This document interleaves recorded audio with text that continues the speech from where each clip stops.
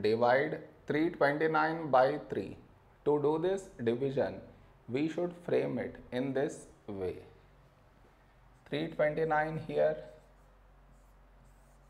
3 here. This is your step 1.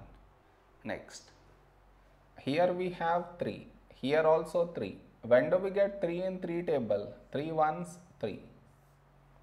Now we should subtract, we get 0. After this, bring down the beside number, so 2 down. Now here we have 2 and here 3. 2 is smaller than 3. So we should bring down the second number. And the rule to bring down second number is we should put 0 here. Then only we can bring this number down. Now 29, a number close to 29 in 3 table is 3 9s 27.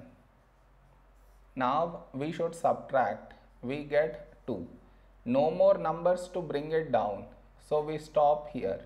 This is our remainder and this is our quotient.